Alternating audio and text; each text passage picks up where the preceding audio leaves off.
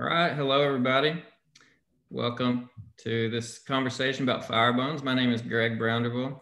I'm the Director of Creative Writing at SMU and happy to be joined today by my collaborator, Bart Weiss. So, Bart, tell us a little bit about yourself, who you are. I am the founded and have run the Dallas Video Festival since 1987. I teach the University of Texas at Arlington, and I make films and I do a podcast and yeah, a bunch of things. So, several years ago, I started having this experience again and again while I was writing poems. Words are my first love. I love writing poems. But sometimes when I would be working on a poem, I would get to a certain image or maybe a certain kind of a narrative scene, maybe.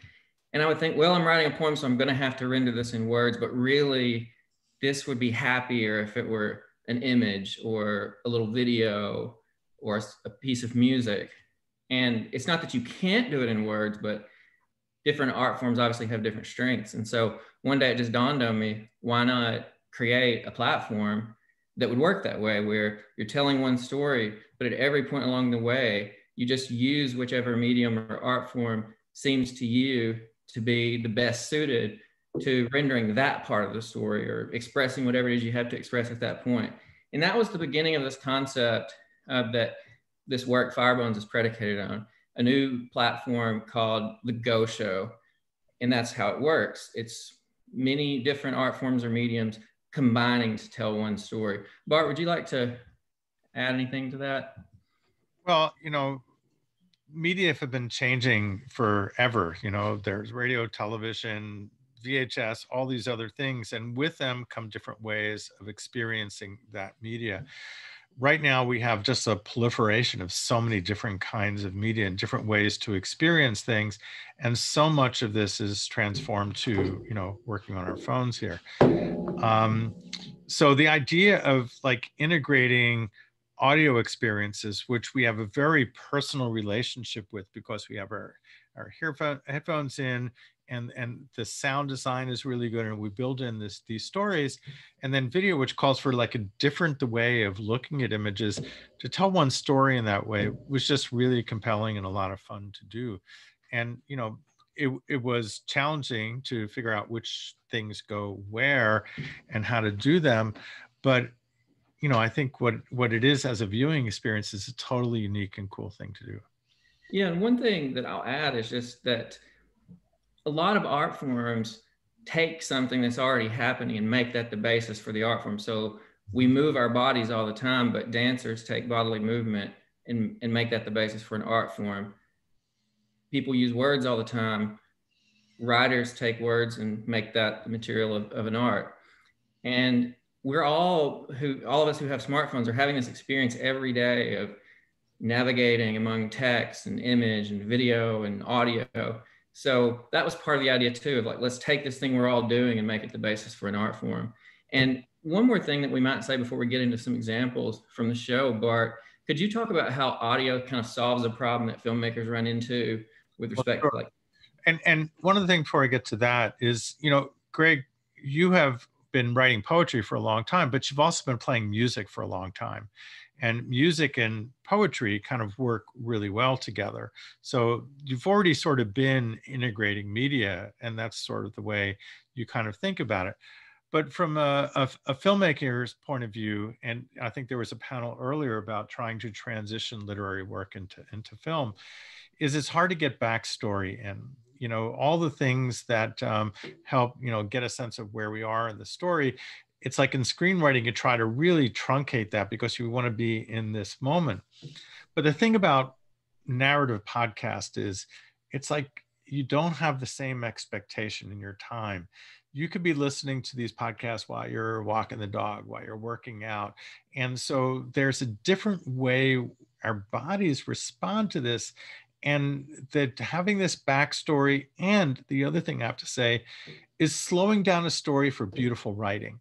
There's so many times when in a film, you just can't slow it down too long to just listen to the beauty of words, because we want to move the story forward. And there are so many times in the Firebone experience where you get to sort of hear and pay attention to the playfulness of language, which is really, you know, at the center of what this is about. In our time, we often think of poetry as this thing on the page with, you know, digital fonts on blank white or ecru paper. But if you look at the history of poetry, it hasn't always been that way. I mean, the classical Greek idea of music was poetry, music, and dance as one art form. And I was in Guatemala a couple of years ago and looked at some of the those amazing illuminated Mayan manuscripts where you have image and word working together. And when you think about something on a page, language in its origins, what was a set of pictures, and it still is in that sense. So when I think of poetry, I'm always wondering, like, how does it really want to live? Like, what does it want its habitat to be?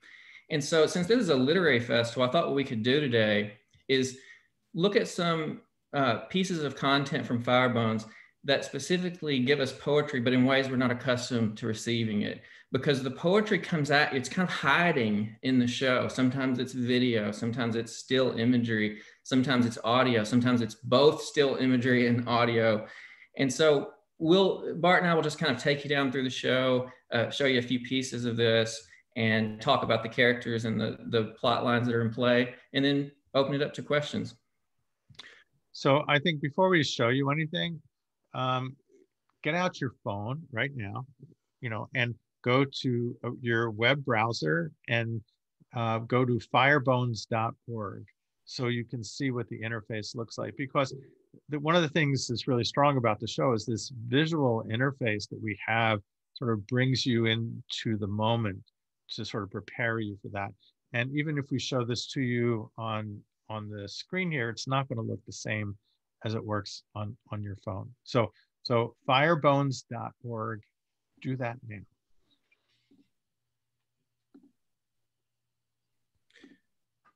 So this is the landing page when you go to firebones.org on your computer. And it's got a number of the icons here. The visual art is a very important part of this production.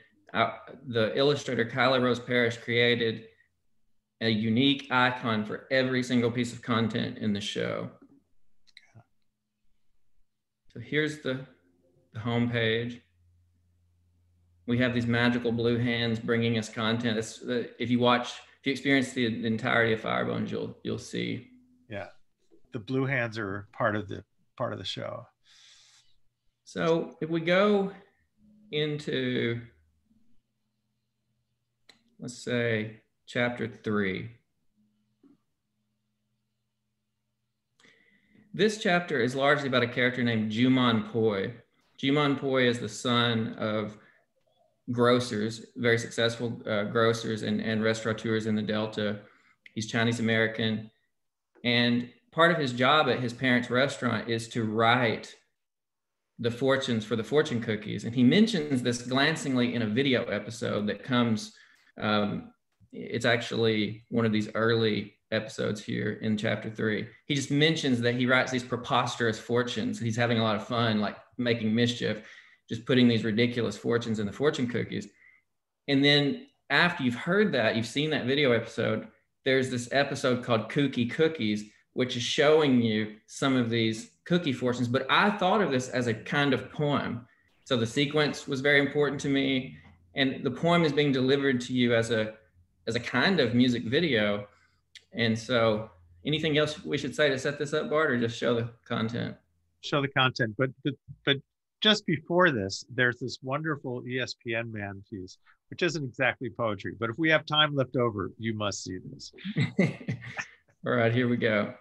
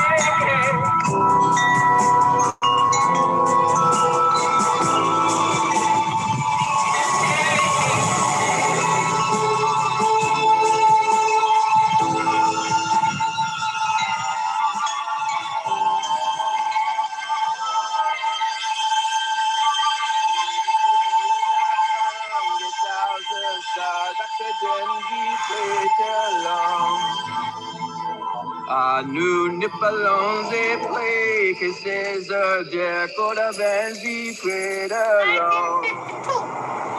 Oh, Babalena yendo ne vite nule. E a vola monda se la mola fiade. Nous ne pas d'affaire bon la sierra, nous ne pas d'assaut Philippe. Oh, Catsipito, me lleva de fe malo. Es a totale chance la. What do you think our next adventure might be? I'm going to get some Delta style hot tamales. Cornmeal, not masa.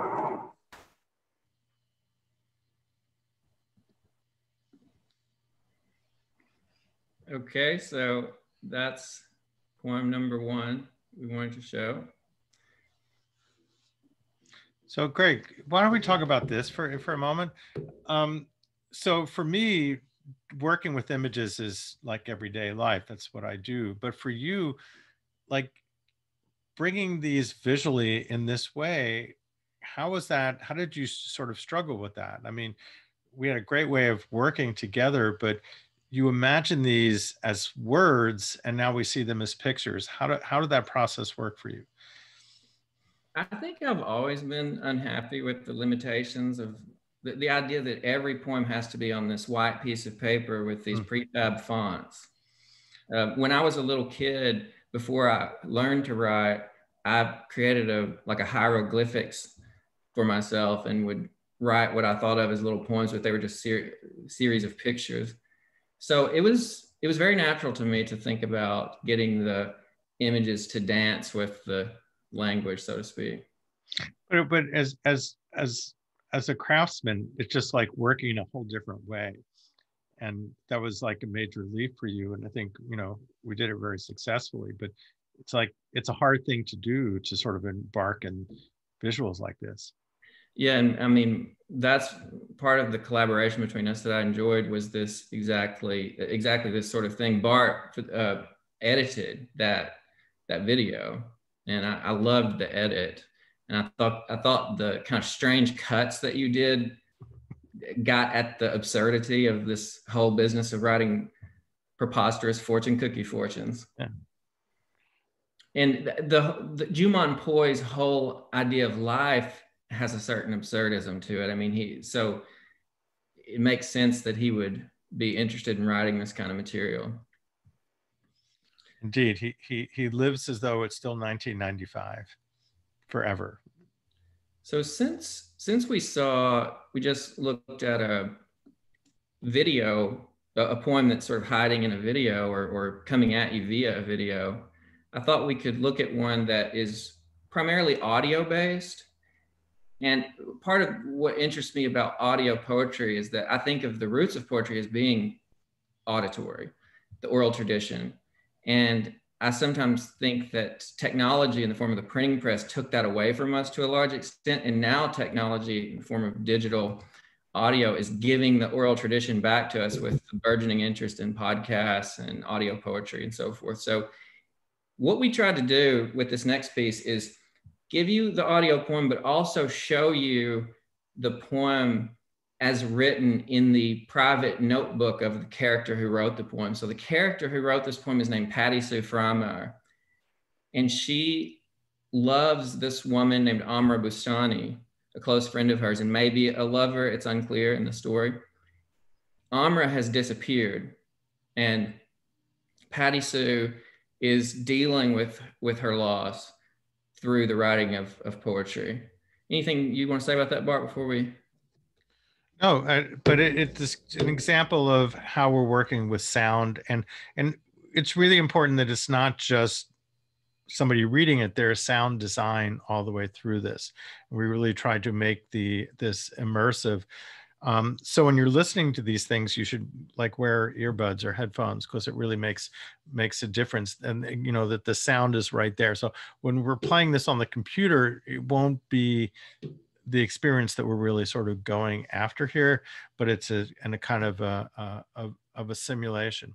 But I think some people said to me, well, Greg, don't you think that there's something unsatisfying about poetry that's coming at you digitally? Don't you lose the intimacy of tactility of like holding a book?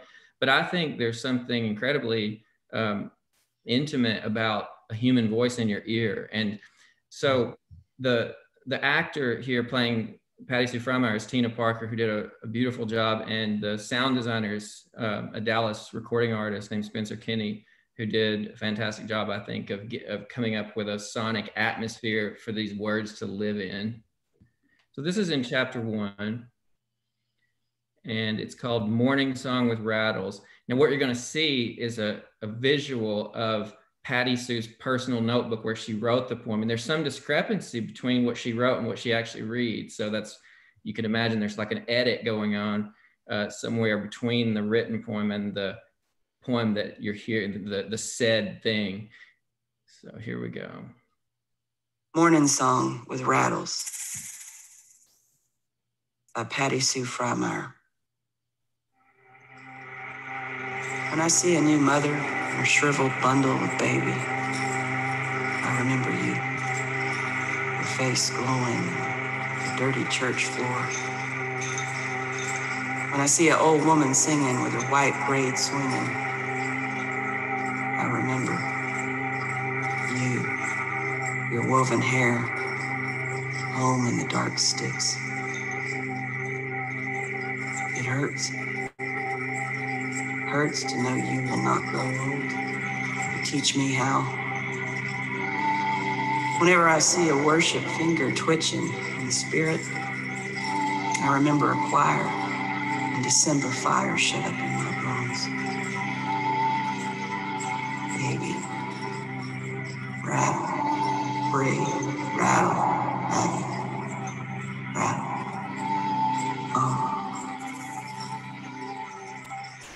What do I do with you now?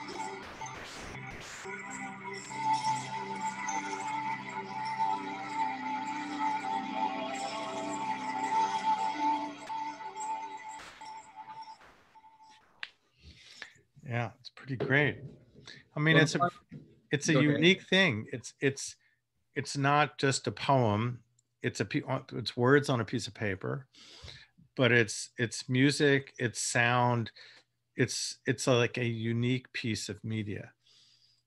And why do we assume that silence must be the sonic atmosphere in which a poem as a sonic event will happen? Like, why wouldn't there be other things? Same way with the page. And you can see this restlessness here with respect to the different capacities of language and image. Patty Sue is playing around with this idea that a hair braid looks sort of like a rattlesnake rattle. And that's an image in the poem, but she's playing around with it with the doodling that she's doing in the margin. So the very restlessness about the different capacities of different art forms or mediums that is underlying this entire project is playing itself out in this artifact. And Greg, you know, it's this thing we talk about in film. The silent film is never really silent.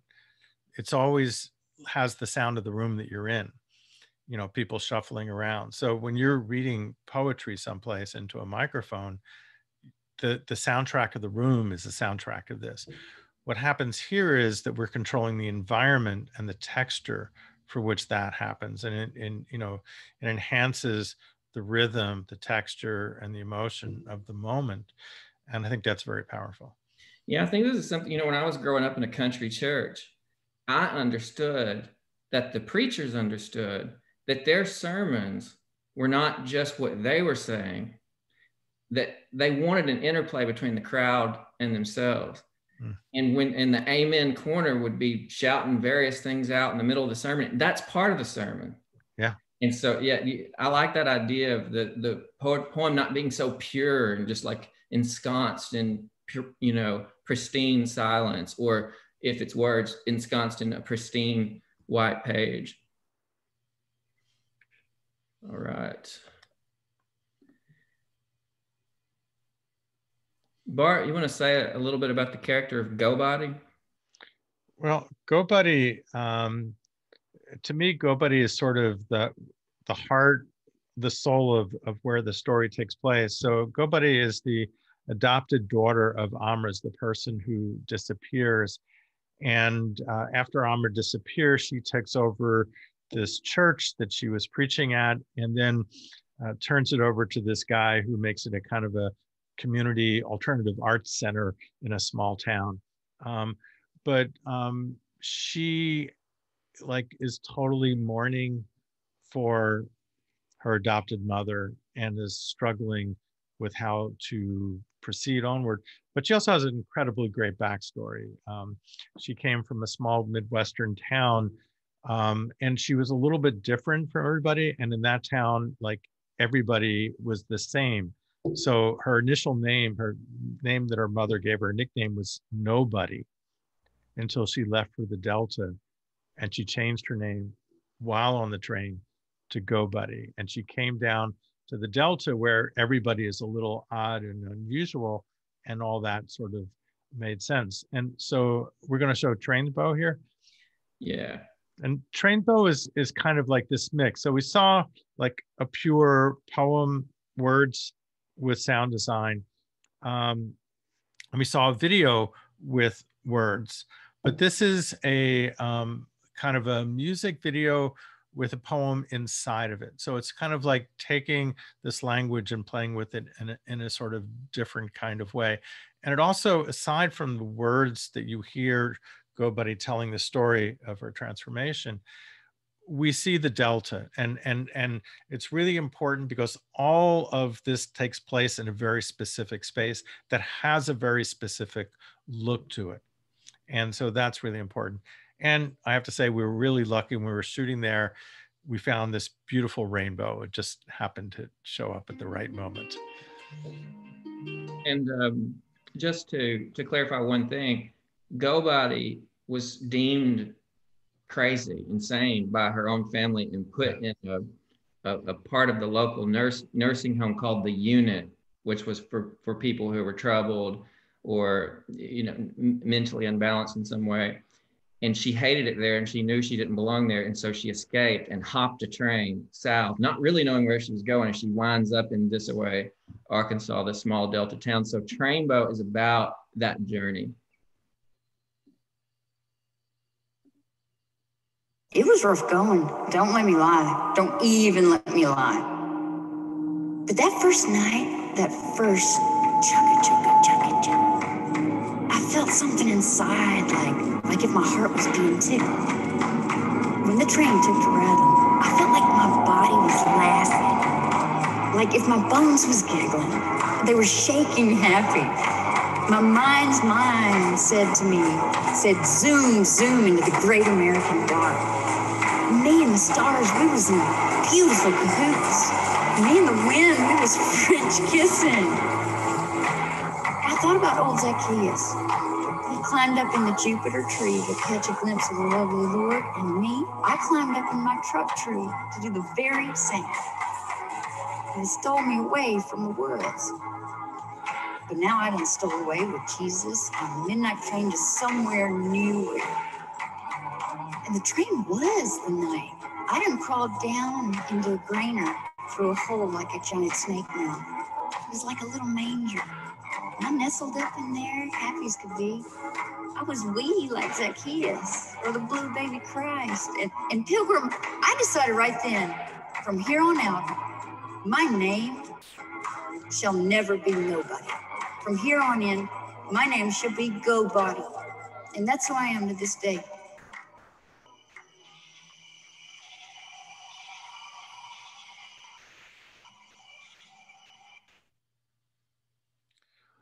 So Greg, one of the things to think about in this is there's 3 different rhythms going on. There's the rhythm of the performance of the voice. There's the rhythm of the words. There's also rhythm in the music. So I guess there's 4. And then there's the rhythm in the editing in the film. So, you know, normally when you're writing poetry, it's just the words have that sense of rhythm. But this way we have all these other elements that we're mixing together, which I think really sort of makes it much stronger. Yeah, and mimics what can happen sometimes in the writing process. Because sometimes when you're writing something, you happen to be, you know, maybe you're at a coffee shop and there's the clatter of cups in the background, or people walking around, or music playing, you know, so it's more like real life in that way. And the Kristen Keith, the actor who played GoBody, did such a good job of delivering those words, I thought. And I like the interplay between Spencer Kinney's sound design and Kristen Keith's performance. Yeah. All right, so the last thing we want to show you is the longest, but it's really like 3 or 4 things in one. It's this piece that Bart, it's a piece of video that Bart edited called 3 Ways of Looking. And it starts with like a piece of a music video, and then you get 3 different poems. And the 3 poems show these 3 ways of thinking about this woman who mysteriously disappeared, Amra Bustani. And I'm not going to go into all of the backstory about Amra, but some people think of her as a hero. Some people think of her as a villain. Some people understand that she's human and probably a complex mixture of elements. We're exploring these different views of Amra.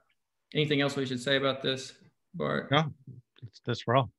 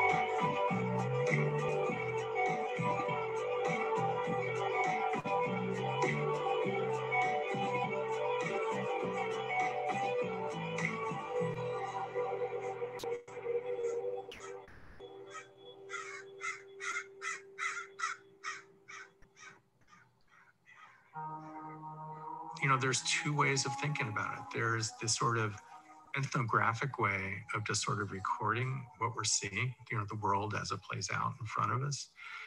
And then there's, you know, sort of searching for the poetry, the soul of what's there, and finding a way to sort of represent what we're seeing through the eyes and the way that we, you know, do our work through you, through your words, and me through images. 3 Ways of Looking. Part 1, the plus.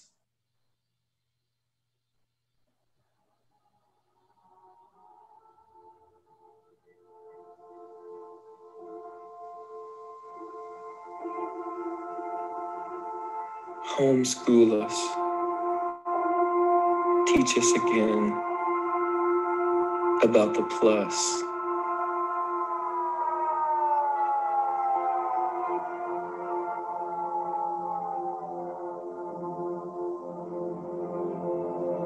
You flew your crucifix and drew the sky, one light, whole soul.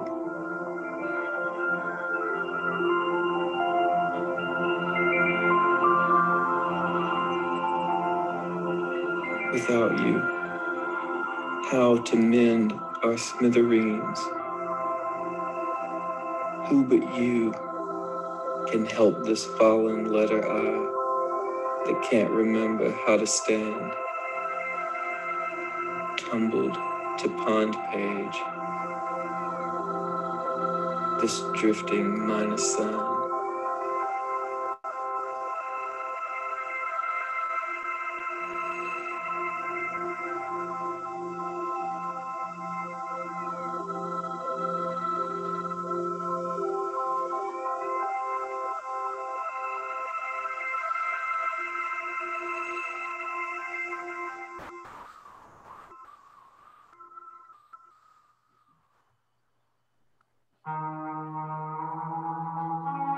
Part 2, the dragon. She is the jaguar, born a moccasin, first cursed in this world town. Never lost her swim. New legs, new fangs, a scriptured pelt. It's time. She climbs the magic tree. Between her shoulders, one rosette, the shape of a question mark, rips open and sprouts wings. The poetry peels from her body. Call her cloud crescendo, tornado volcano. She is your sky. She shuts her eyes and pictures her dad, her mom,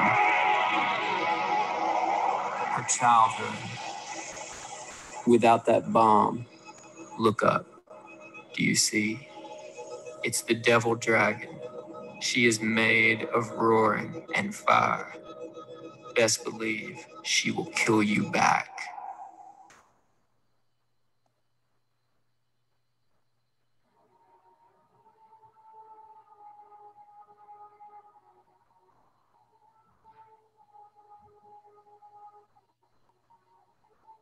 Part 3,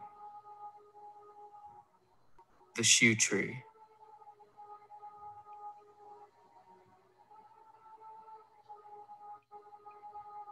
I never knew ghosts left their shoes behind, stuck to pine bark like cicada shells, until this tree.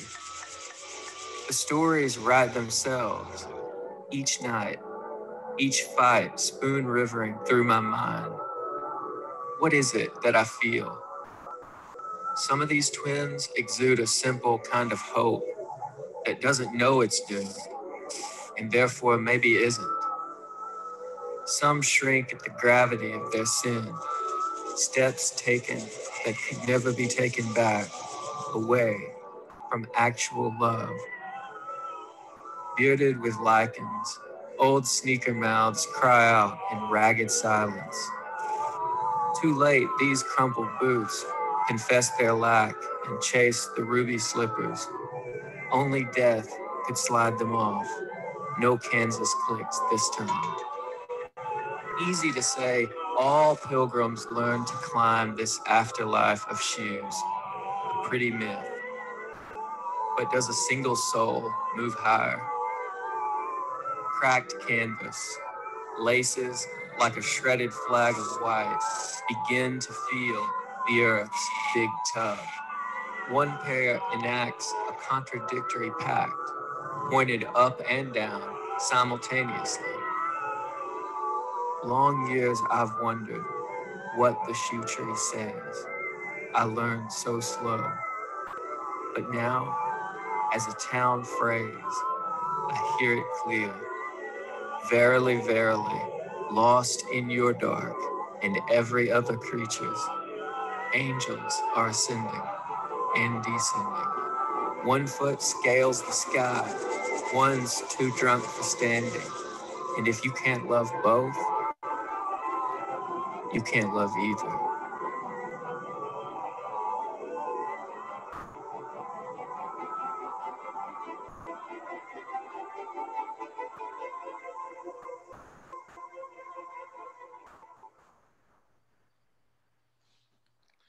Now, it's worth saying that when you're looking at this on your phone with a relatively good internet connection, it's a lot smoother. And streaming this over Zoom, it loses a lot of the subtlety in the motion. As a filmmaker, I have to say that.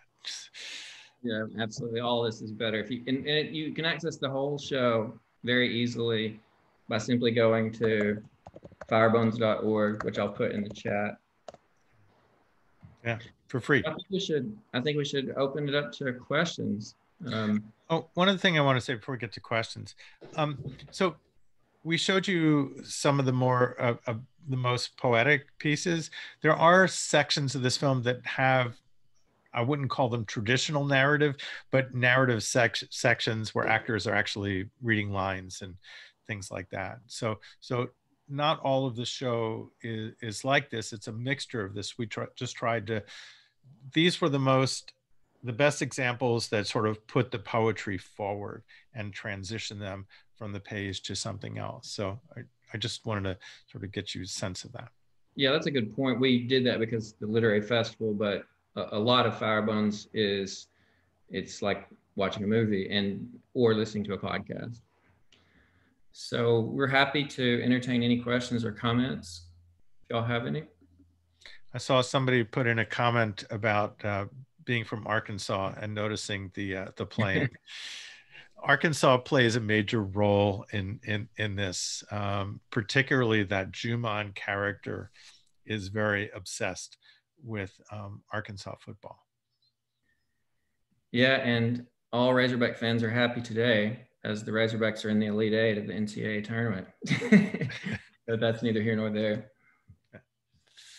So feel free if you could raise your hand. It's hard for me to see all that. It might be easier in the chat.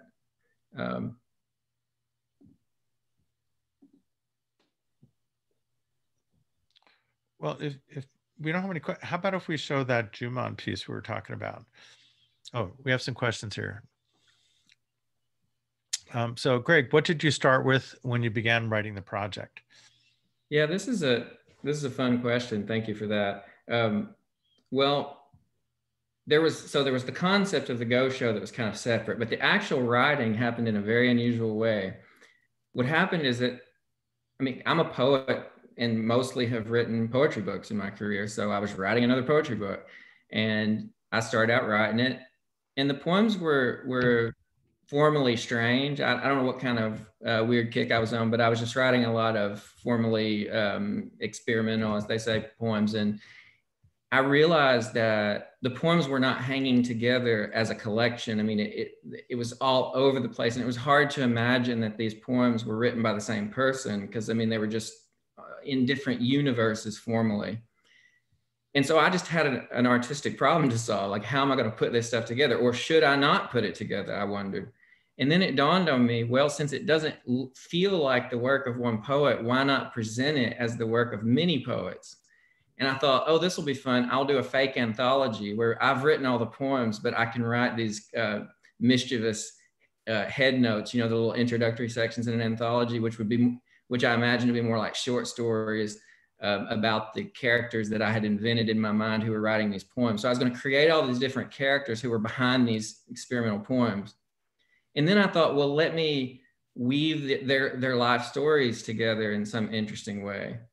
And the deeper I got into that project, the more I wanted it not to be a book only. I wanted it to be something else. And I remembered I had this Go Show idea that had been kind of brewing for a while, and I saw a chance to put those together. Now, I will say I'm writing that fake anthology now. So a lot of the characters in Firebones are artists and writers. And so I am going to do that fake anthology, and I'm having a ton of fun with it. But that's really where that started. Yeah, and also, Greg, you have a real interest in people's voices. So creating these characters and the cadence of their voice and the way they use that, I think, you know, really helped define the character as well. Yeah, absolutely. So we have another question here from Katie O'Malley. How did you decide what parts of the story would have a poetic angle versus a narrative one, like a more traditional narrative orientation? Well, one thing that happened, and Bart, you have a lot to say about this. Sometimes it was pure intuition. Mm-hmm. And sometimes you just kind of knew, you know, you just felt like, oh, this has got to be this way. But sometimes we didn't know. And so we would produce it in various mediums, in various styles. We would have a filmic version or a podcast version or a written, right. And we would just do it different ways and say, which one's the most compelling? You know, when you're pioneering a new format, you don't know what's going to work until you're looking at it. And then, you know, sometimes it's like when we found that tree with the shoes, you know, that became a thing. That wasn't really what we intended to shoot. It just, we found these elements that sort of help to shift what we could then sort of produce. Yeah, and I see that that Tim Rosendale has a couple of questions. 2 questions.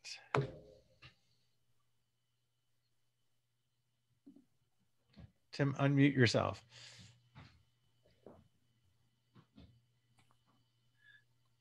Okay, hi, Greg. Yeah.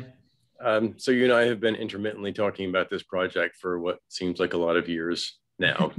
Yeah. And I got into this session a few minutes too late. So if I'm retreading something that was already discussed, my apologies. But I have a small question and a larger question for you. Small question is Go Show derived from Go Tell, as in like the Go Tell Crusade, which I would not know about except for it appears in an REM song? And the second bigger question is, I came in as you were talking about, or asking why is silence the appropriate context for poetry, right? And of course, there's no law against silence not being the context of it. But I was just wondering if you did feel any kind of trade-off or loss doing this kind of project, which doesn't leave the silence and the white space that, you know, traditionally people reading poetry would fill in for themselves, right, and make the connections for themselves, as opposed to prescribing the mood via music, for example, or via images. Yeah, that's a good question. The first one's easy. It didn't have anything to do with Go Tell. It was, I just brainstormed a bunch of ideas for what to call this thing, and I thought, well, it's going to be primarily experienced on mobile phones, probably, and so it's a show on the go. And so, and I thought about people like, as Bart said, walking their dogs or commuting or, you know, working out, whatever, just going places and hopefully not too busy that they can't listen and focus. You know, listening to the show on the go. So that's where that came from. And it just kind of had a ring to it. It was easy to say. Some of our other ideas were harder to pronounce, which disqualified them. And the thing about silence, yeah, there is a trade-off there. I mean, there is a reason why there's a reason why we have, you know, plain museum walls for visual art, you know, cut out the distractions and let people just see the work. But, you know, I have 3 books of poetry, and 2 of them are in that kind of traditional mode of just, here's a white page, here are some words. And I've given many a poetry reading in silence. So I've had plenty of opportunities to work in that world. And so it was refreshing for me to imagine the words interacting with other materials. I thought about poetry readings, where sometimes there's all sorts of noise in the room, and sometimes it's a distraction. But sometimes it's nice, and I know I'm saying this as the poet, when you can hear the crowd a little bit, or there's something going on that, and sometimes there are these kind of serendipitous interactions between the noise and what you're saying. And so when you can actually think through that and think, well, what do I want the atmosphere to be here? It's quite fun. And it also solves some problems. Like sometimes when you're doing like narrative lyric poetry, you have to explain a lot of things, and you try to do it sneakily and kind of slyly so it doesn't seem laborious, but you have to like put some things in place so that when you have that moment of lyric lift, the reader's with you because the basics have been established. Well, I think about somebody like Shakespeare, like I'm a lifelong lover of Shakespeare's plays, and I love the way the play kind of sets up the narrative, and sometimes in some kind of workmanlike prose even, and then all of a sudden here comes the great speech, and the great speech is unburdened of the narrative responsibility to put everything, you know, to get all the ducks in a row. So like with the shoe tree, we had this great video. We just found that thing. We didn't stage that. That was just there in the Delta. So I didn't have to, you know, go to, on one part of the tree, there's this type of shoe, and you can imagine, you know, I didn't have to explain all that. I could just sing, as it were, you know. So I enjoyed that. It is a trade-off, you're right, but I've had a whole career to do the other thing. So I really enjoyed this experience. It's also a matter of control, because when you're reading poetry from the, you know, user endpoint, you control how much you read, when you read, the pace you read, and the you know, the audience has control of the experience. We are controlling this to an extent, but how you work with the Go Show, how many episodes you run, what you're doing when you're doing them is still up to you. But we are, with the sound and everything else, having a much more controlled experience. And one thing you might have missed, Tim, because you were mentioning that you came in just a little bit late, is one of my inspirations was illuminated manuscripts that I saw in Latin America a couple of years ago when I was visiting. I enjoyed seeing that interplay of image and text in the illuminated manuscripts, and that was also an inspiration for me. Okay, thanks. Thank you. Anything else before at the end here? I want to turn it over to Sandria Faye Smith, the director of this festival, to have her say a few words to end the entire festival. Okay, we have a question here. Do you recommend this to other poets? And if so, what platform would you suggest to share it once you create such a collaboration? I do recommend it to other poets. I think that the collaboration is exhilarating. I had so much fun working with filmmakers, sound designers, musicians, actors, and so forth.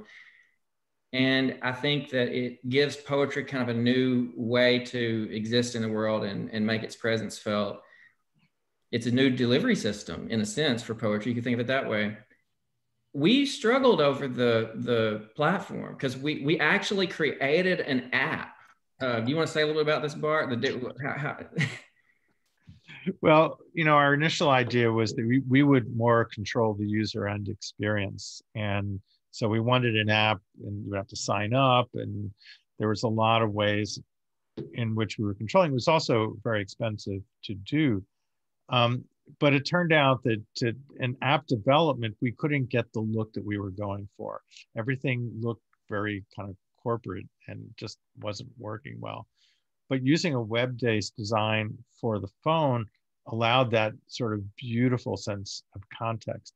And the thing, it's like please try this at home, don't try this at home, is that doing the interface like this was expensive and difficult, and took an enormous amount of time working with an incredibly talented interface designer to get this experience right. Lauren O'Donnell was the designer, working closely with Kyla Rose Parrish, the illustrator, and they did a fantastic job. So, and there are ways to more simply do it, but you want to control the experience and have like the whole experience be part of the work. And that takes like learning the kind of skills and building the community of people. So there are resources connected to this that are important, and building a team. And I guess that's one of the sort of largest differences, because Greg, when you write a poem, it's you. And to do this, we had, look at the credits. There are a long list of people that worked on this project for a very long period of time. So it's a different way of working, but it just elevates this to a whole nother level and brings it to a group of people that just don't know very much about poetry and gives them a way in. And another thing I'll say about that is that we like the website because you can just text it to a friend. It's very easy to share. It removes barriers to the experience. And the last question here before we turn it over to Sandria, how do you amp up the opportunities for the audience to interact with the pieces? Do you ever film and stream pieces of this work live and improv with it? We are thinking a lot right now about a live version of the experience, or at least to make parts of the story live, and then you would have more interactivity. And that's some kind of a post-pandemic kind of thing to work out. But we are thinking about that. And I think it would be fun to relinquish the control to some extent in that situation and kind of see what happens and let the element of randomness become part of it. There may be something like that coming. We haven't really finalized those plans. It has been, with a film, there are ways in which you see a film on a screen. This, because of its nature, is kind of hard to do a public exhibition of, which, but it's more of a singular person, experience in your hand. Yeah, we're hoping to do a theatrical piece if we get some grant money. And speaking of grant money, I just want to say thank you to SMU. SMU was extremely supportive of this project, and yeah, we just couldn't have done it at this time in this way without that support. So we're very grateful. And also thanks to Sandria and all the good folks at Dallas Literary Festival for letting us be a part of this. It was great fun to talk with y'all and interact and have a discussion about this piece, which just launched in February. So it's new to us and to everybody. All right, Sandra, over to you. Okay, Greg, I want to ask you one question, and maybe you already answered this. What's next? What's next for the Ghost Show? Well, Andrea knows what's next, because what's going on is there's a character in Firebones named Beale McClellan, and she's an important but not central character in the story. And Sandra and I, along with the Firebones crew, Bart and others, are collaborating right now on a spin-off project that's not a ghost show, but it's in this family of productions that mix different art forms. And we're working on this project called Confederata, which is about we meet Beale in Firebones as an adult, but what we're going to do is rewind to her childhood in Honduras and show what her childhood was like and how she wound up getting to the United States. So that's what's next. Also, I'm thinking of some projects that I've been working on, particularly a documentary, and instead of running it, as a normal piece, to run it as a ghost show. So I think the format has a lot going for it, and it might be just a new, exciting, different way of experiencing media. Thank you guys so much. I can't wait to see what happens, what you all do with this. Before I close out, I want to turn it over to Professor Darrell Dixon Carr, who's the chair of the English department, and let him have a few words of closing before I close. And we're not in church, but feels like it right now. Thank you, Sandria.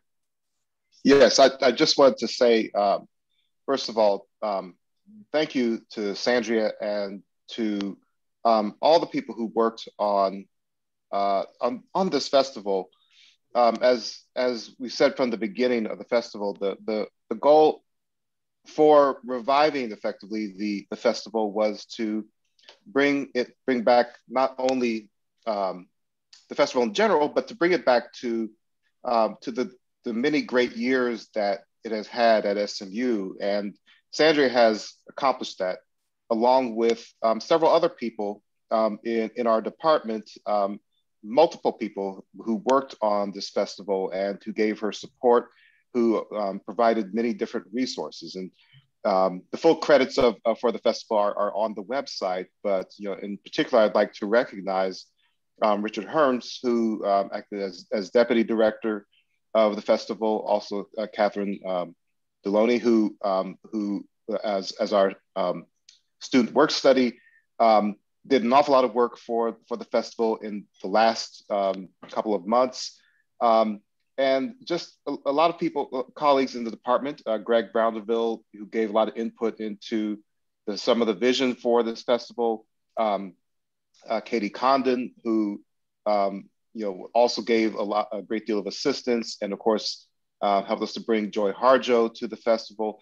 There are too many people to thank in terms of what made this festival what it is, but I want to recognize that, of course, the chief architect and the prime mover of the festival is Sandria Smith, and the amount of work that she did in the last several months is just completely indescribable. And I want to thank her for this wonderful festival.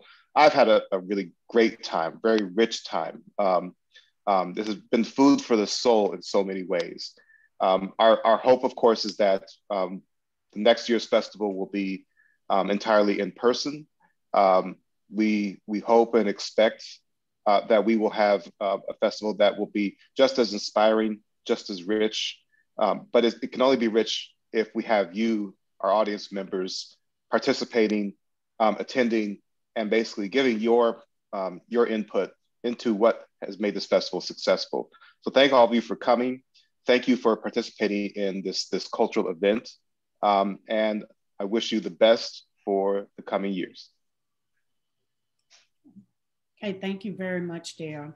And along with Richard and Catherine Delona, Richard and Catherine, I also like to thank Dean DiPiero and his the communications and marketing for Dedman College and for the university at whole. We wouldn't have been able to put this on without their support.